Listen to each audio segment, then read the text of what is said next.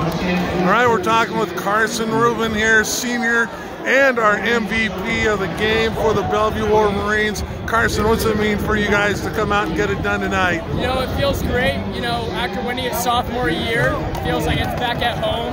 It's a great feeling, you know. How much is it added with the atmosphere of being here at Husky Stadium? It's amazing, you know. We came on the field and it's a dog. He's a dog.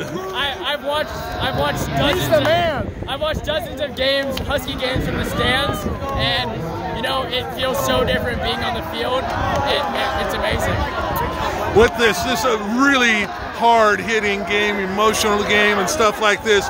What were you guys saying to yourself to not get caught up into that and stick to what you guys needed to get done on the field? You know, we just knew we had to play our game. We knew we had to put our head down and get those yards.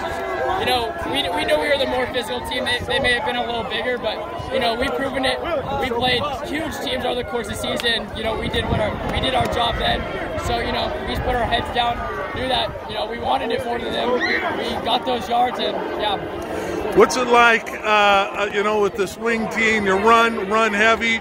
Everyone in football wants to throw the ball, you know, a million miles, but you guys do it the old-fashioned way. You know, it's amazing, especially because you get so many starts. I mean, 2 weeks ago we had 5 people score touchdowns, and what other offense in the state or in the country does that same thing in one game?